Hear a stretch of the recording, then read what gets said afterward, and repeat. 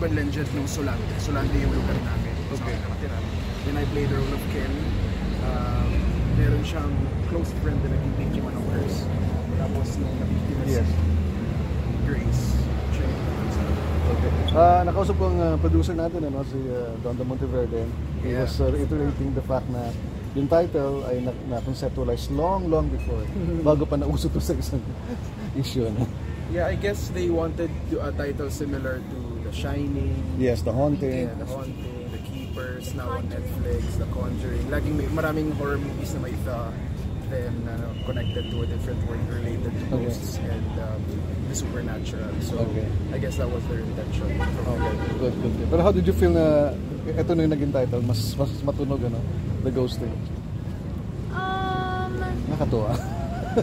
Nakakatuwa naman. And kasi, para sa akin, yung fact na meron ako sarili kong horror movie, kasi yung tinitingnan ko, hindi po talaga yung title. Mas masaya po ako and mas grateful po ako na may blessing ako. Okay, good. Yeah, ayun. Well, mas maintindihan nila when they watch the movie and how the title tells the story. Who's the ghost? Wala dito. Wala siya. Nasa tabi mo po.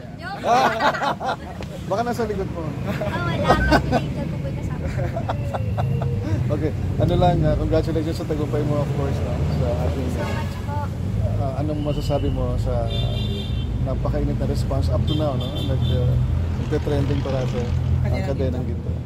Siyempre, sobrang saya ko po kasi hindi ko naman talaga in-expect na susubaybayan nyo ng maraming tao. Kaya nagpapasalamat po ako sa lahat ng tumatangkilik sa Kadenang Ginto. Maraming salamat po sa pag-appreciate sa bawat characters. Okay. Si Seth ba o si Khalil? Po? Si Seth ba o si Khalil? Kuya ko po si Kuya Khalil. Si Seth. Kuya mo si Kuya Khalil, si Seth. Po? Hindi, joke lang. Nagulo. Will you allow them to watch this film sila? Kasi di ba kasama sa Kadenang Ginto sila? Baka si Seth, naiya ako sa iba eh. Bakit? Naiya ako kasi hindi siya si Marga. So, nako-conscious ako. Kahit nga ako hindi ko gusto pinapanood masyado yung sarili ko. Kaya naiintindihan pa ako. Baka kasi asarin lang nila ako. Pero syempre, gusto ko sana na makasama sila sa success na to. So, i-invite ko din sila. Syempre kung gusto nila. Ayoko naman sila pilitin ko. Ayaw nila. At saka kasi pansin ko hindi siya mahilig sa horror. Okay. O si Khalil, walang pipilitin dito, no? Syempre. Actually, si Gab di rin mahilig sa horror pero pipilitin ko siyang manood. Bakit? Pero unang pumasok sa isip. Hindi siya fan ng horror films pero kailangan niyang panood. Siyempre, para support ako. Oo. Kamusta yung team up niyong dalawa dito? Yung working, niya? Actually, it's more, hindi talaga siya. Well, to set expectations, wala talagang romance angle. If may impression kayong gano'n, it's more of talagang, ang focus ng story is the horror, it's the curse ng bata. So, I was a helping hand to Grace, Andrea's character. At saka hindi po ito yung second time na nagkasama na kami ni Kuya Khalil. Yeah, Yung unang time po yung sa show ko po sa Annalisa. I played kapatid niya Ate Denise, so parang kuya niya ako. 10 pa lang ako. Kuya ko talaga si Kuya. Thank you. Tawag ko sa pagpunta. Thank you po dahil pinahingin mo kasama kami ngayon. Sana po mag-enjoy ko rin. Thanks. Yes, magandang gabi po sa lahat. Friends with the press, maraming salamat sa kabala ng oras nyo sa aming dito tonight. Thank you sa support natin. Hosted in cinemas this August 28. Ayan, syempre, bago tayo mag-proceed sa ating question and answer, pwede ba natin ikwento muna kung ano yung magiging mga character niyo dito sa pelikulang ito? Ako po dito si Grace, isa pong college student. Kakalipat ko lang po ng subdivision. And hindi ko lumapit na batang babae sa akin dito. And hindi ko alam kung sino siya. And then after that, nagkaroon ng after party kasi kakwentuhan sila na pag may lumapit sa yung batang babae, huwag mo palang dapat pansinin. Pero pinansin ko na. And magpupumilit siya sa'yo na magpahatid sa bahay. And hindi ko dapat gagawin, kundi manilambat yung mata ng Chris. Okay. At ikaw naman, Khalil? Yes, I played the role of Ken.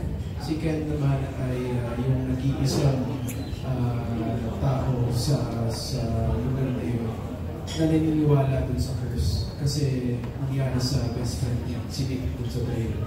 So, siya yung tumulong kay Grace nung na-curse si Grace. The whole story is kind of based on the urban legends dito sa Pilipinas na pagka may mapangit kasi yung papansin mo, usapin mo, sundin, kundi, ina-curse ka. So yun yung nangyari kay Andrea, yun yung nangyari sa best friend ni Ken, na si Nick. And walang naniniwala sa akin. So parang ako yung nag-investigate na hindi lang siya urban legend, totoo lahat. Ito yung mga nangyari. Okay, so dito sa pelikula, parehas kayo nakakita ng ghost nito? Or sino lang sa inyo yung... Yung nabiktima lang po ng case. Okay. Si Ken naman, parang yun yung gift niya. Weird daw kasi si Ken. Medyo weird siya. Pero ano siya, nakakita siya, nakakaramdam ng mga bagay na hindi mo so may konting psychic abilities, honestly, bukas yung third eye tatawagin yun si Ken. Ayan. At syempre sa ating mga press people ngayon, pwede na po tayong pwede natin open ang ating question and answer portion for our celebrity fortnight. Hindi lang po natin nakasama yung ating director dahil po siya po ay out of Japan for another project. So for now, it's just Khalil and Andrea na sasagot po sa ating mga kapatid. And I'll be answering the questions on behalf of Reality Entertainment. Thank you po. Saan po ang ating first question? Originally, nag-ghosting na ba talaga ang idol? Pinalitan lang dahil trending ang the ghosting sa social media dahil sa mga nangyaring controversial. Actually, the intent of the title is more of to create a film na along the lines of classic horror movies like The Shining, The Conjuring, maraming mga horror movies like that. And the title was conceptualized way before the issue came up, so it has no relation to whatever controversy is out there. And yeah, yun yung title. And mas maintindihan yun when you watch the film. Kasi nga yung supat na experience ni Grace. Yun. Kayo bang dalawa, before, yung salitang ghosting ba, naiintindihan mo? Na, yun nga, pertaining to someone na dinelma na lang bigla. O, dito nyo rin lang siya nalaman dahil sa mga millennials na nagbigay ng mga definition ng bago. Ako po ngayon ko lang nalaman kasi ngayon lang naman nagkaroon ng malis sa term ng ghosting. So dati po hindi ako nakakasap.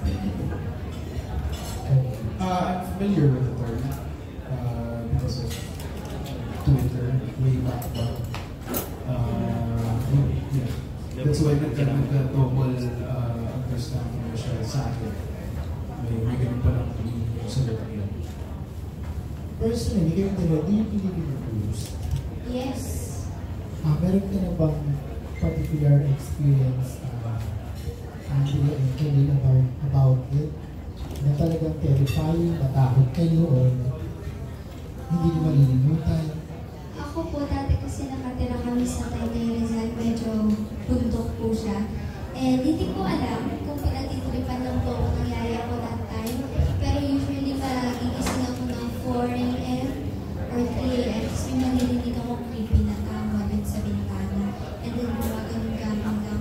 And then hindi ako makakatulog after that. And then yung sa tapat ng bahay namin, wala na nakatira doon. Abandoned house na siya. Pero nagubukas pa ng ilaw.